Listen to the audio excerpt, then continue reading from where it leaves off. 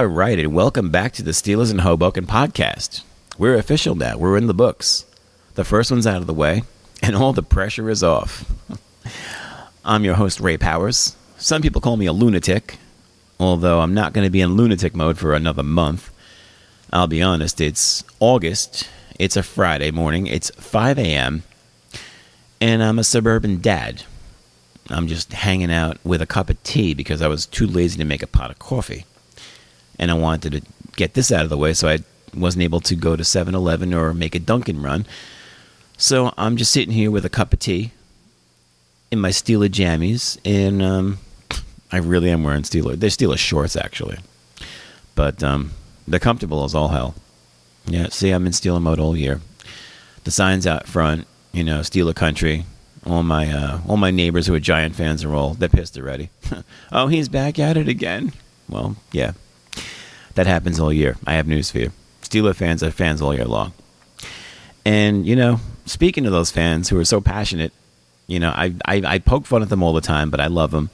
We need those. Those are the true lunatics out there. The people I'm talking about are the ones who completely lost their mind over the Steelers losing the Hall of Fame game last week. It happened, guys. I'm sorry. It did. It was a bad day for you guys. Vikings 14, Steelers 3 at the end of the Hall of Fame game. And when I tell you these guys are upset, I have you have these friends too. They're, past the fringe, and they are certifiable lunatics, but they were inconsolable when the Steelers lost this game. It's a practice game. But it was the Hall of Fame weekend. Bettis and all the legends were there. And how do you lose in front of them? It's a disgrace. You know what? You're right. I can't argue with them. It's just more fun to watch. But Landry Jones was terrible in this game, and he oh my God, how is he an NFL quarterback? Well, I don't know why he's an NFL quarterback, but everyone's ready to dump him. Let's get rid of him because he's not good. Well, I don't know. The Steelers have been in business for what? This is their 83rd, 84th year? I don't know. They might know more than I do. This is just a hunch from me, but they might know a little more about football than I do. On the inside, if they're holding on to Landry Jones, that must be a reason. I'm sure they realize he won't be the next Dan Marino, but you know what? They're holding on to him, so when he's on the field, I'll root for him. I'll be honest. Here's my gripe, all right? And it has nothing to do with Landry Jones did play last week, and that's why, it's like, see, you give him a chance to play, and he's terrible. That's, what the crazy fans are saying. And, he didn't show much last week. But, again, you're not going to, in my eyes anyway, again, I know less than the coaches do, but, if you're established with the team and you're not some walk-on, Landry Jones and Gronkowski are in the same boat as far as they were there last year. They're coming back this year. You expect them to make the team. But last year, and correct me if I'm wrong on this, did Ben Roethlisberger not take every snap last year? Maybe, somebody was in wildcat formation or a different formation, single wing formation, and maybe the running back took a snap or, a split end took a snap. But I'm talking about as far as quarterbacks go, under center. I think Ben Roethlisberger took every single snap last year, which means that the Steelers operated without a second-string quarterback, anything functional that resembles a second-string quarterback. Now, okay, maybe this is me being naive here, but how do you expect your backups to become competent if you never use them? Practice on Wednesday does not make you, complete as a player. It doesn't make you game ready, I don't think. Weren't the Steelers up by, more than 14 points in the fourth quarter by any point last season? And I know they love to just give us heart attacks, so I don't have the, patience to go back and look to see every box score. But, once you take your foot off the gas, so to speak, your starting quarterback should be out of there.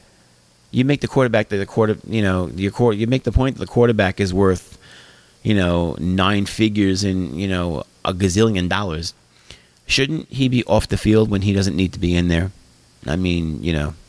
I don't know. Maybe it's just me. But Gronkowski supposedly, is injured, and he's suffering from arm fatigue, which seems ironic considering he didn't play last year. Maybe it's arm rust. I mean, but my problem with Tomlin is that he just doesn't use certain guys. And in this case, anybody on the sideline, with a quarterback's number. And I just don't get it. I mean, I don't understand. He did it with Charlie Batch, too. Would not go to Charlie Batch. He would look for, a fan in the stands, munching on a hot dog before he went to Charlie Batch. And I just didn't understand it. It happened in 2011, a very pivotal game against the 49ers toward the end of the season. James Harrison got suspended.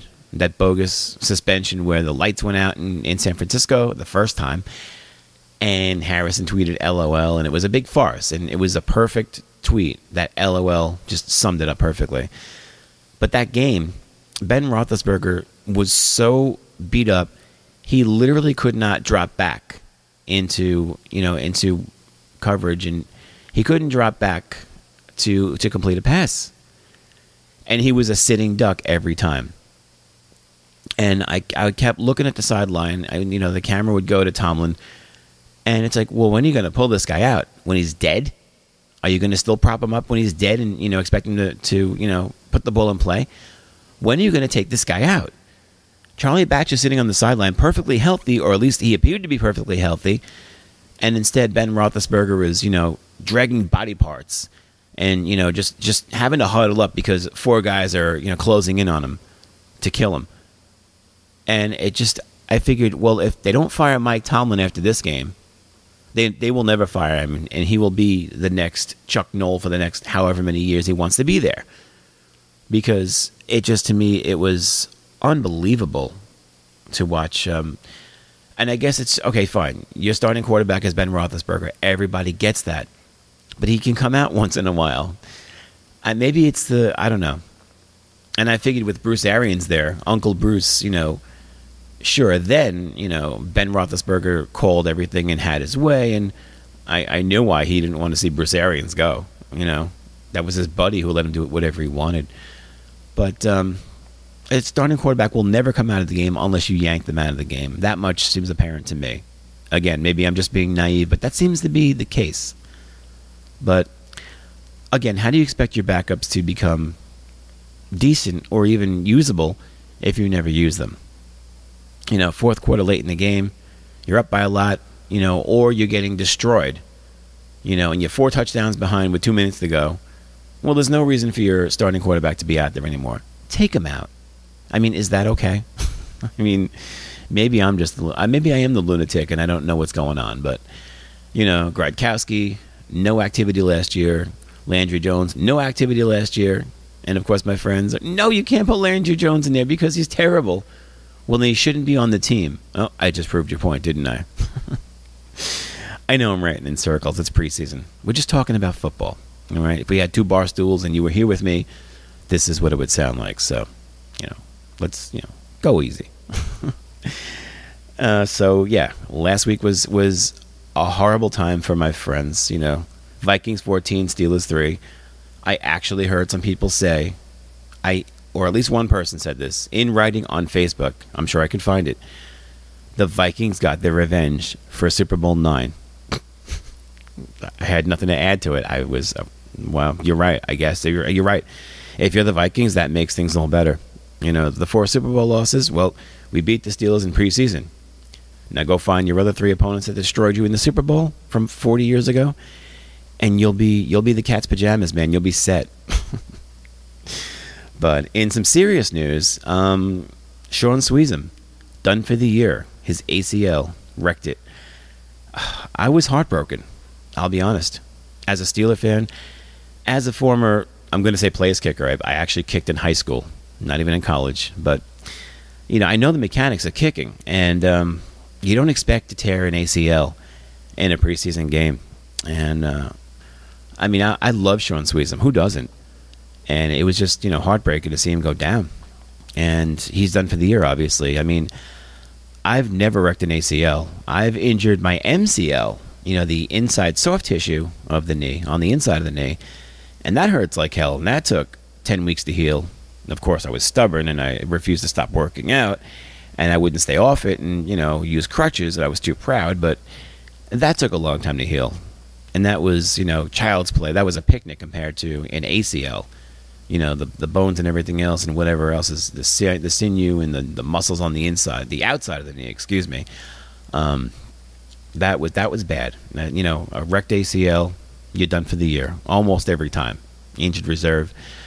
So the Steelers had to go out and get a new kicker. And I believe Garrett Hartley came from the Saints, if I'm not mistaken. And again, it's like, how could you? Didn't you do any research? No, I just looked on the website and saw on the roster it was Garrett Hartley. I don't watch ESPN. ESPN is a joke. It has nothing to do with sports. I check Steelers.com for anything I want that I'm going to use, because I figure if the Steelers are going to commit to it, then I'll commit to it. I'm not using ESPN for any reliable sports news, because they're about as related to sports or as relevant to sports as Papa John's is to being Italian food. So, yeah, I don't put any stock in ESPN or the NFL Network for that matter, because look what they hire. I mean, they take on guys like Warren Sapp. I mean, no, enough said. Okay, but yeah. So losing Sean Sweetson was awful. I was pretty wrecked over that. And I think everybody was. So, what do I have to do? I've got to give away a trivia prize from last week. It was a real tough one. It was the soundbite at the beginning of the show. And it was the guy who made a remark about quarterbacks. And he said they should all wear dresses. I think we knew who that was. That was Jack Lambert, a guy who's a fairly famous Steeler. Jason from Cedar Knolls, he got the answer. He's our winner, so he's going to get a Steelers in Hoboken t-shirt. When they're ready and the season's underway, come to Hoboken, come get the shirt. Or as I promised you, I'll mail it to you. Here's a trivia question. This is going to be a real tough one, too. If you're a Steeler fan and you've been so for more than a week, I think you'll get this one. We're going to go easy in the beginning because it's preseason. All right? Nobody wants to think on a Friday this early in the morning. By the time you get this, it'll be 7 a.m., but it's 5 right now, so... Okay, here's the trivia question for week 2 of the preseason, or week 1, or however you look at it. Who played the most games as a Pittsburgh Steeler? Yeah, see, that's a real killer right there. Who played more games as a Pittsburgh Steeler than anyone else in Steeler history? Okay. Email me, lunatic@steelersinhoboken.com. You'll win a Steelers in Hoboken t-shirt, the 2015 edition. All right, so you know what? I'm getting email. That's a good sign. People are into football now. I have an email from Chris in Hoboken. And he's not going to have far to go to Texas, Arizona when it comes time to watch the games. By the way, the preseason games, not really that big of a deal in Hoboken right now. It's been proven year and again. No, they're not going out of their way to show the games, especially because on the NFL Network, a lot of times the games aren't shown live, real time, unless you're in Western Pennsylvania. You really can't watch all 4 preseason games real time. And I've had fans go just completely nuts on me. How can you not get the games real time? Well, if NFL Network's not, overly enthused about it, what they do is a lot of times they'll just, every time they'll tape delay them. And you'll get to see them a day later, 2 days later, a couple days later. They air them once or twice, and then they're gone. We've done things with Slingbox in the past. We've done things with, these European sites that were dubious at best. And we tried to placate, 7 or 8 fans that might show up, maybe half of that, for preseason games because it's the summer and people are out doing summer stuff. And it's a real tough sell to try to get, people together for preseason games as a collection. It's amazing that you can't draw 5 to 6 to 7 people for a preseason game, and then when the regular season starts, the doors there's a waiting list outside to get into Texas, Arizona. There's a line down the block. So it just goes to show you that those games, games 1 through 16 on the regular season, They obviously mean more than these practice games. And that's all I was trying to make as a point last week. So, my email from Chris in Hoboken. I'm sitting here just leaving Chris on the doorstep here. Come on in, Chris. I'm sorry. Sorry about that. Chris writes, "Hi, Ray/lunatic. Congrats on the podcast. It's about time. Ha. It certainly is. You contradicted yourself last week." Oh, there's a shock. You said that you were going to go raw on this show, and I like that. It's refreshing. But you also said that you would get more polished as the year went on. Which is it going to be?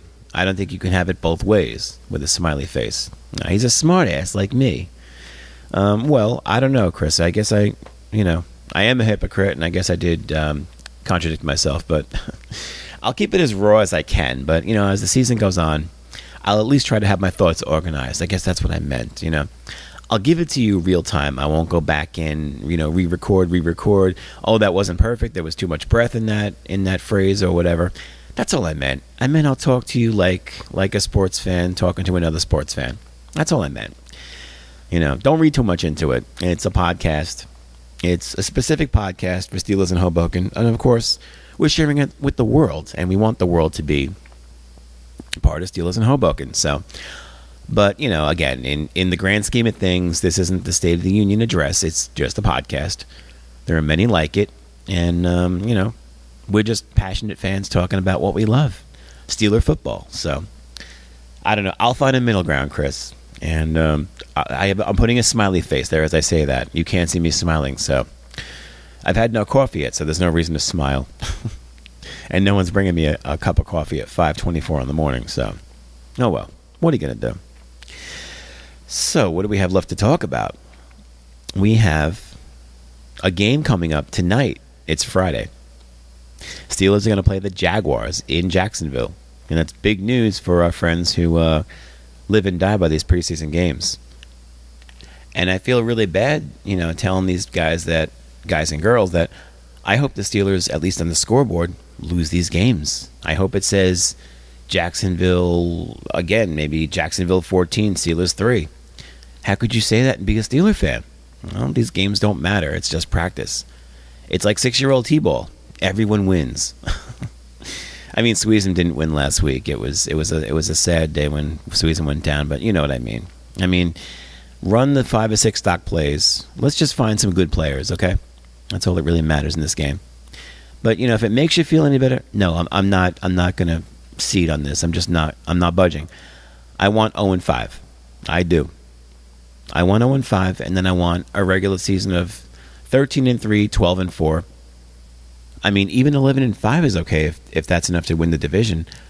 But, then I guess you're on the road for the entire, run of the playoffs. But I guess, maybe that's not a bad thing either, because the Steelers did win a Super Bowl after having to be on the road for the entire 2005 playoffs. And let's face it, the Steelers do not have the best track record with, big home games. How many AFC title games did they lose at home over the years? How many big games, big playoff games. Look at last year. I mean, they really needed to win that game last year. That was the Ravens. That was their first time back into the playoffs after a couple of years. And maybe it's better to be on the road. I don't know. Do I dare say 10-6 is okay? I don't know. To me, it's just get to the playoffs. That's the main thing. You don't want to go 16-0. Again, we talked about it last week. The Patriots went 16-0, and they lost the Super Bowl. So nobody remembers that they went 16-0, unless it's just, to dig it in a little bit more and say, you guys were perfect, but you weren't perfect. So you're not the Dolphins, and you never will be. The Dolphins didn't have to cheat. You did. Yeah, speaking of cheating, did you see this week Tom Brady went to court in New York, I guess, to, make a final appeal of, fighting the suspension and getting to play? It's comical. It really is. I wonder if he's gotten to the point now where he's actually psyched himself up so much where he actually now believes his own lies. When you do that, when you have to, you got to get yourself so into your own lie that you have to just kind of, shake everything else out and just tunnel vision, and you got to just concentrate on that lie and embody that lie and just, just immerse yourself in that role. and I have to just, I've got to make myself believe this so I can pull it off and be, convincing. That's what I'm convinced that's what the Patriots have done since Belichick got there. But, now Brady fighting for his, regular season, his first 4 games. I think it's comical. I saw the courtroom sketches and stuff, and what's with that? He looked like Quasimodo in those pictures. It must have been a Patriot hater who sketched him up there, because he looked pretty rough. And maybe Giselle's not rubbing the cucumber paste on his face or whatever. I don't know. It's pretty funny. The whole thing just cracks me up. The Patriots being so indignant over this 4-game suspension, because it's like, well, we're not held to that standard that the NFL is. We're supposed to be the golden boys, and the commission is supposed to look the other way. Well, he's not this time, and I'm no fan of Roger Goodell. It's pretty safe to say that I never will be, no matter what he does. But I would pat him on the back for this. I'd buy him a beer and say, yeah, you make $80 million a year, I'll buy the beer. It's okay. But to be a Patriot fan, how do you do that? How can you actually bring yourself to back these guys, to actually psych yourself up into that same lie and say, yeah, we're getting a raw deal here, as if you don't know what's going on? It's pretty pathetic, And speaking of pathetic, you want to hear pathetic? Of course you do. That's why you're here, right? Look at this. I don't even know this guy's name. The guy who sucker punched Geno Smith of the Jets. Apparently, he's just some thug piece of garbage. So I'm not even going to look up his name. But apparently he had a record before this, and he was, as a 19-year-old, he sucker punched some off-duty cop, and had to be subdued with pepper spray and this and that. And to me, it's the Jets news. It's not Steelers news, but it just came up, and obviously there's not a whole lot going on with Steeler camp right now. There is, but my attention span is like a 5-year-old. To go into it and immerse myself with players that aren't going to be there in 2 weeks. That's a piss poor attitude, isn't it, for a Steeler podcast? But just to finish this story, apparently it was like over some dispute over like $600 and some football charity camp or something going on. I don't know. Long story short, if you sucker punch your starting quarterback, there are probably going to be some serious repercussions, and now he's gone. But my biggest problem is sucker punching somebody. I mean, at least man up. If you want to punch somebody, spin them around and say, hey, you want to go? Let's go outside. But to sucker punch somebody, that's the most cowardly thing you could possibly do. Okay? I mean, there is to me, if you go to jail for sucker punching somebody on an assault charge, they should let people know in population. By the way, this guy here, not only did he get into an altercation, not only did he break this guy's jaw, but the guy wasn't even ready. He sucker punched him. Take care of business. I mean, but the guy lost his job, and here's the ironic part. Who picks him up? But Buffalo, Rex Ryan, as the head coach. Are you shocked that Rex Ryan is digging through garbage yet again? Unreal. This is the same guy that coached Michael Vick, a dog killer. So I guess you know what? Garbage finds garbage. So good luck up in Buffalo, you idiots. I hate you all. I can say that. I do. I hate you all. Rex Ryan, bottom of the barrel coach, buffoon, absolute just joke of a coach. And I'm so glad that he came from Raven stock, and obviously scum rises to the top as well as cream. So you were a joke with the Jets. You made a mockery of your coaching career there, and I'm sure you're going to do the same thing in Buffalo. You're not going to win anything in Buffalo. You're a joke. You made them a bigger joke. And now you're surrounding yourself with thugs who like to sucker punch people. So good luck with that. Why don't you get that guy tattooed on your other arm? You can get a tattoo of your wife wearing that guy's jersey. That'll be cool. You're a real cutting edge, man. I'm telling you. What a joke. I'm so glad the Steelers have more class than to indulge in such idiocy. You know, if Steelers make a mistake, if Steeler players make a mistake, you know, it's corrected right away. If it's severe, that guy is shown the door. And, you know, when someone has I can't think. My God, I really do need a cup of coffee. You know, if it's a situation where it can be rectified, you know, with discipline, the Steelers are pretty swift with dealing out discipline. They did it with Le'Veon Bell. And, you know, it's so much better to be a Steeler fan, you know, on the inside looking out, than to be a fan of these other teams and just you shake your head going, oh, my God, I got to root for these guys, and look what they're doing here. Oh, I'm so tied to these team colors. But, you know, being a Buffalo fan is a pretty rough gig. I mean, your most famous player of all time is not even known for football, primarily. Ask some 23-year-old kid, you know, who's O.J. Simpson? What are they going to tell you? Oh, man, I'm not laughing at the crime he committed or allegedly committed. But, man, it's just the whole situation of, wow. You know, as Steeler fans, we just don't know how good we have it. You know, it's not just the championships I'm talking about.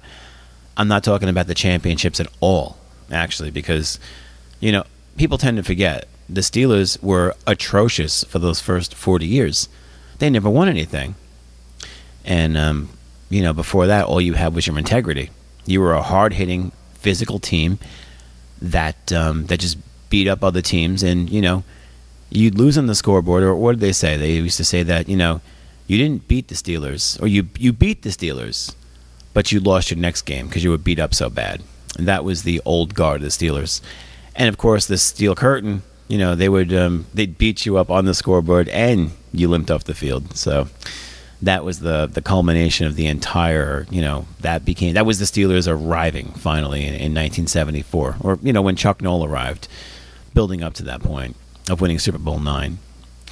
But, yeah, I mean, when I say the Steeler fans have it good, I mean, look at the organization. That's what I'm talking about. The Rooney family, you know, being the owners for all 80-plus years and just having a standard that other teams simply don't.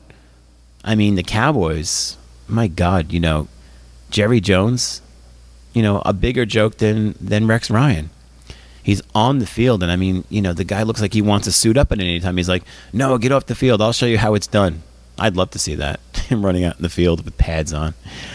But, you know, these guys, they look at it just from a business standpoint. There's no pride. There's no integrity. And, you know, they'll sign anybody. They'll pardon a guy off of death row. Take him out of the electric chair. He has clemency, sign him up. And, you know, as a Steeler fan, you've got to feel that kind of pride. I really would. I would, you know, without the 6 championships, you know, I would still be proud to be a Steeler fan, because look at what they bring to the table. They're the standard in which every other team is measured. And that's saying something. It really is. And today, especially in today's day and age, you know, where everything is about the bottom line and it's all about winning and everything else. And it's, you know, it's nice to see that, you know, some things are more important than winning.